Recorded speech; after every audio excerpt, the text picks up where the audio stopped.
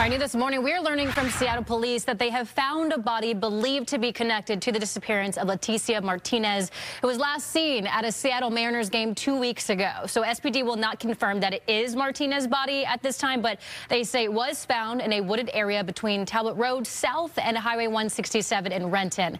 That is about a mile from where police found her son, Patrick, who investigators say was taken by the man she went to the Mariners game with. Court documents show Brett Gitchell tried to strangle Patrick in the backseat of a car while Patrick was on the phone with 911. Gitchell is heard in the background. Hey, you made me think that you were going to do something, man. Nah, I'm looking for my wallet. I'm down, dude.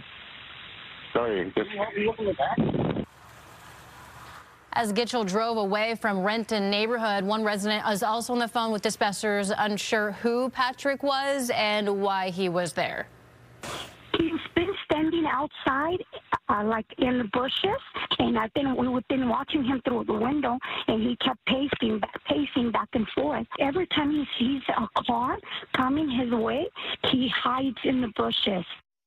Stay with Fox 13 for continuing coverage on the case of Leticia Martinez. For a complete timeline of events and all the latest updates, just head to fox13seattle.com.